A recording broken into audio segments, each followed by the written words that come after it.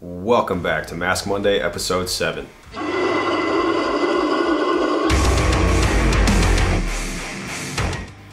Oh god. So this absolutely gorgeous woman was made by the one and only Jonathan Fuller. Now this is a guy whose art I look up to quite a bit. He's got a really unique style, he's super talented, and he seems just to run through shit so quickly. But the first time I ever saw this piece was in somebody else's collection, a guy by the name of Joey Romero. And yeah, I was just absolutely blown away. So I knew as soon as I could I was gonna get my hands on one of these. Now to my knowledge, I think Jonathan offers 2 different variants of this, and as far as I know, I think the only difference is when it comes to the mouth. So first, of course, we have the variant that I have, which is like kind of a tongue tentacle type thing, and the other one he offers, I believe, has like maggots and crazy shit coming out of the mouth. I, of course, opted for this one because I was just in love with that nasty ass tongue. So this piece is primarily made of latex. It is foam filled. The eyes are acrylic, and the tongue was actually sculpted in Super Sculpey and added later. And as far as the hair goes, I believe it's just a one-piece wig that was glued on. Anyway, I'll wrap this up. I'm super stoked on this piece. Like I said, I wanted to get my hands on one of these for quite a long time, and it's definitely it's got to be in the top 5 pieces in my collection. Yeah, super happy with it. Really grateful that I got to own one of these. So yeah, let me get you guys a closer look, and we'll see you in the next one.